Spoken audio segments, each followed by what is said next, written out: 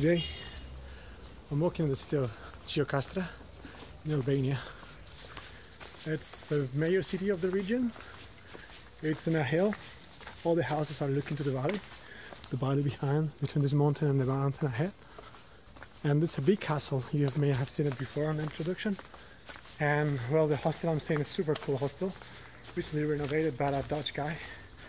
And it's pretty cool. It's not expensive either, so good. And the food here is quite nice, cheap as well.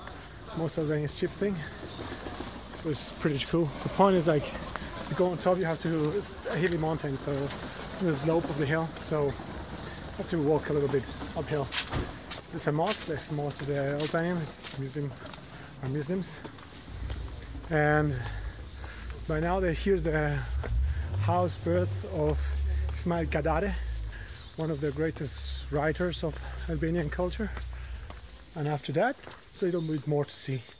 Around there and around the region, there's a lot of places to go hiking, to go in the mountains. There's waterfalls, lakes, the Blue Eye, like another natural attraction. And it's like 1 hour from Saranda, which is on the seaside, and Vlora will be like 1 hour and a half. The border is 30 kilometers from here, the border with Greece. And from there I will go afterwards probably to Meteora in Greece. So that's probably my next destiny in Albania. Things happen, time goes so fast. Be seeing you.